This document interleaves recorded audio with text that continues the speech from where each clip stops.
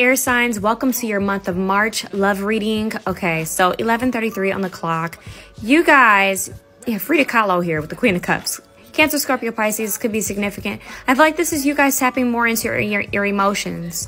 Be mindful of your fear-based thoughts, okay? Be mindful of fear-based thoughts. Eliminate them, replace them with something positive, because I'm hearing whatever you imagine, whatever you think about, whatever you speak will be produced, will be brought to life, okay? You have the Midas touch right now. You guys are magician energy. So you need to have belief and have faith that you can have whatever it is you want in love. But you have to be receptive. You have to learn how to be receptive to love. You have to be receptive to giving yourself that own love. I just heard that own love. Wow, your own love that you deserve and desire, okay? First, give it to yourself so that you can attract it. I'm getting like tongue-tied, so kind of getting a nervous energy. Maybe someone's nervous to confront you guys, or you guys could be nervous to confront someone in regards to love. I'm also hearing that someone is watching you, like someone has their eye on you. They think that you are the ish, but they are afraid to come towards you. They feel like you are a boss, and they don't know how to approach you guys, air signs.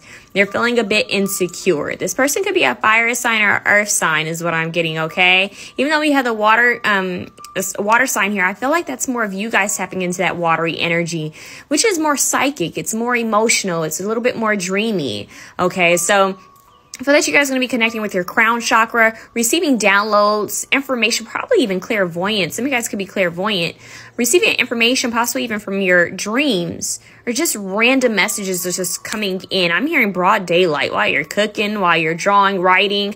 I'm hearing anything artsy you're doing. You could start receiving channeled messages while focusing on certain hobbies that are specifically creative is what I'm hearing. You need to work with lavender and amethyst is what I'm hearing, but it's time to release fears.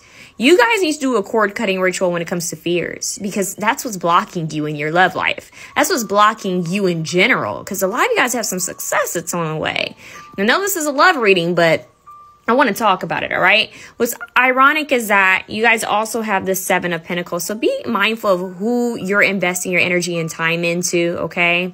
I see some divine connections. You guys also want to be careful with being under the influence, all right?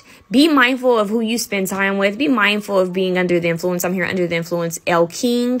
So be mindful of that, okay? Because you want to be safe, and you want to be aware, and you want to be alert, all right?